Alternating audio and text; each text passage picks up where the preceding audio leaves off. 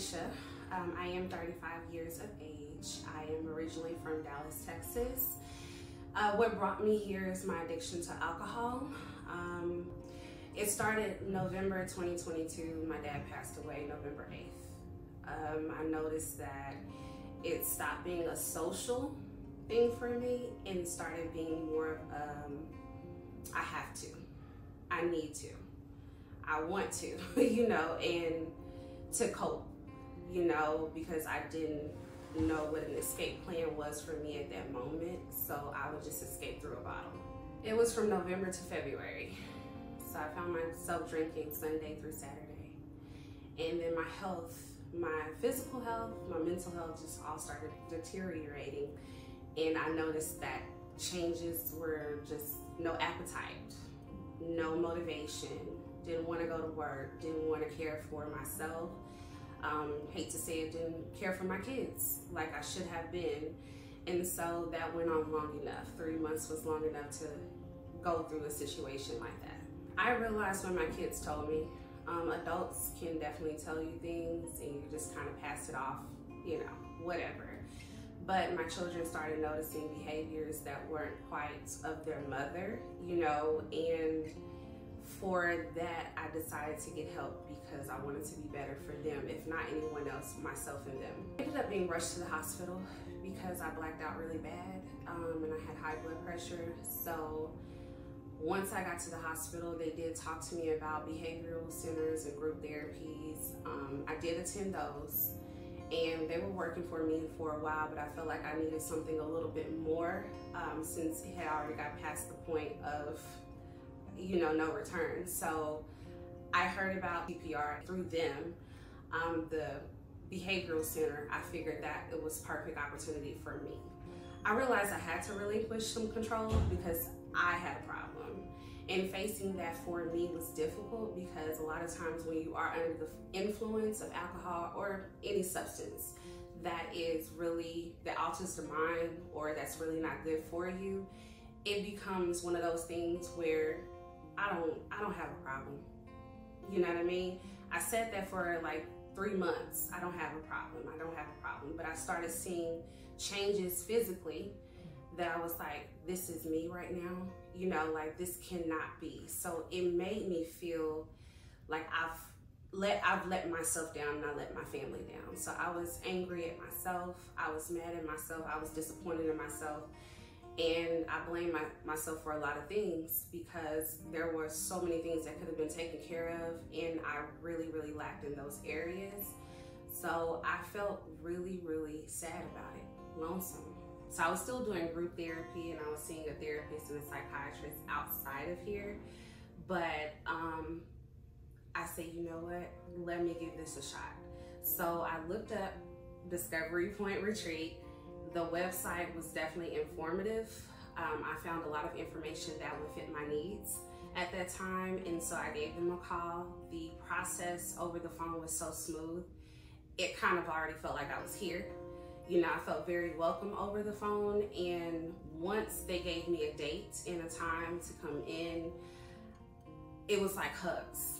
It was just it was a warm feeling. It was like, hey, welcome, and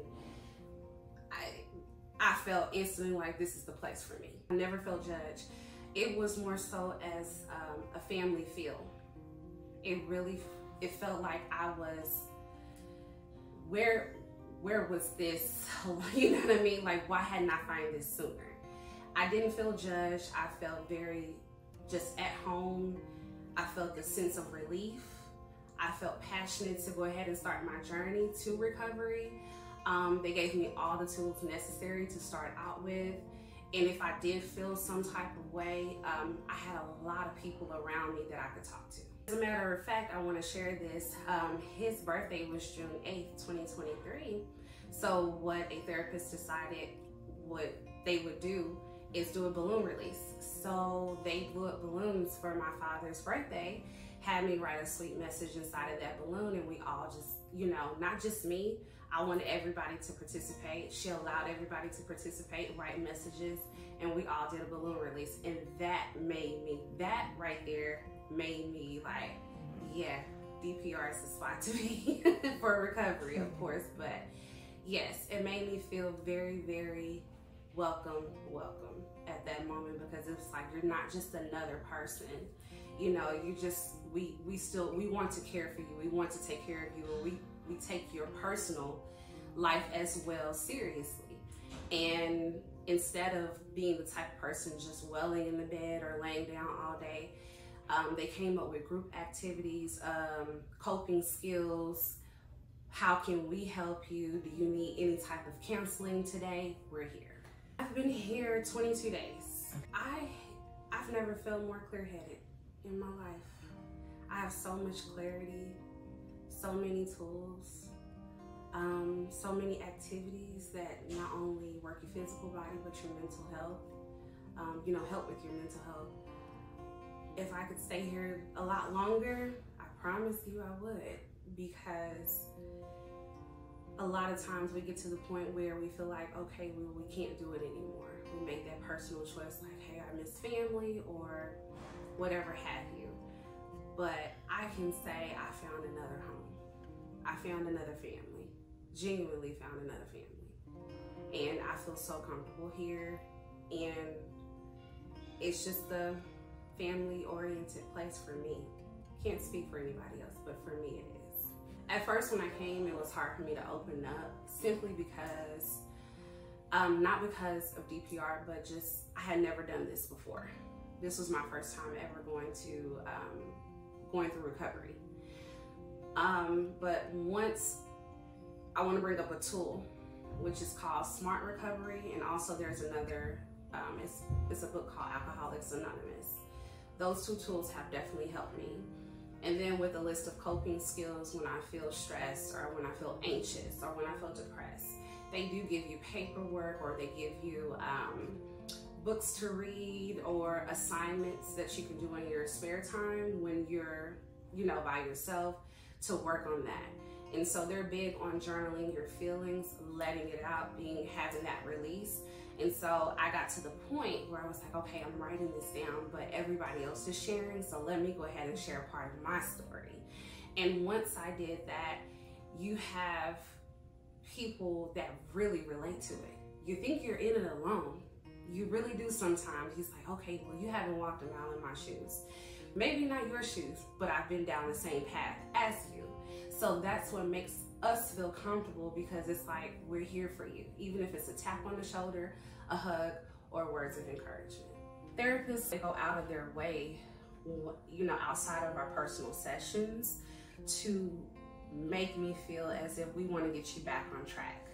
If you're feeling this way, don't hesitate to let me know how you're feeling, and we can schedule something, or we can just have a sit down. And it's almost like to a point where are you talking to a therapist? It kind of feels like that friendship vibe that you get from them, because they relate to you. They don't just tell you what to do or what can necessarily make it a better path or journey for your recovery. They say, well, this is what I've been through. This is something that I do. This is how I would do it. And if you want to give that a try, you can definitely do that. But they relate to our situations. If anybody doubted therapy, you know what I mean? And if you come to DPR, they have an awesome, awesome staff of therapists.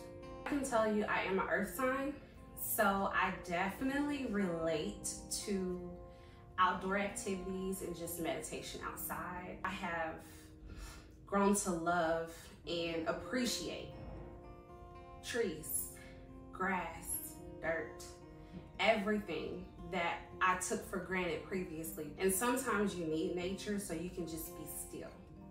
You know, there's chaos all around us every single day.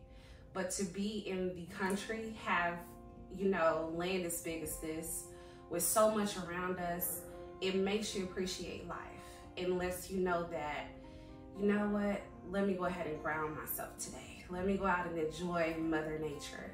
And it's healthy healing. You know, a lot of people may not be into that, but I can definitely tell you, if I can go outside, I go outside any chance that I get, and just walk around, just appreciating that, hey, I'm breathing in air.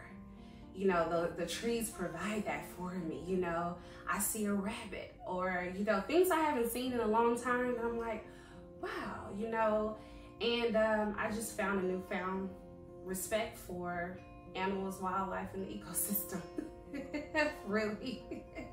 And I literally, when I first got here, I was like, okay, I'm a nature girl, but I was like, how is this going to incorporate into my healing process as well too? Because I had, like I said, it goes back to relinquishing control of certain things in my life, where I could control what I would do on a daily basis if I didn't want to do that. And not necessarily saying that I have to do that here, but I'm more apt to do it, because when you are given tools and when you are given advice from the therapist, from the staff, you kind of build a new perspective on why they are here and why they have this beautiful land, and why they give you the advice to say, hey, go outside today, get you some vitamin D, soak in that sunlight. There's a pond down there, there's the trees, there's everything. And then it's just, once you do that, you get a lot more clarity and appreciation, I promise. It was hard to face some truths about myself, and I was a little skeptical because I had never ever been to a facility like this before. But I'm glad I came, because I've been showered with so much love, guidance, and patience. Group meetings and therapy sessions have definitely helped me. The peers that you meet here along the way as well, they help to guide you and steer you in the right direction. So overall, DPR is a great starting point for me. And since I am still here, I know that I will leave, when I do leave, on great terms. Make sure that your recovery comes first, so that the people and things that you love in life doesn't have to come last. This journey is not going to be easy. That's going to take a lot of work from you as well too, but here at DPR, they definitely will lighten the load. Don't be afraid to acknowledge when you need help. Sometimes it's so difficult because you feel like you're past the point of no return, but it's never too late. It's never too late. As a 35-year-old, I feel like it's never too late to just get help. We're all in this together. Clarity, understanding, compassion, anything that you need, you will find it here. And I just hope that whatever brings you here keeps you here enough or long enough to where you feel comfortable to go in the outside world the best you and not the less you.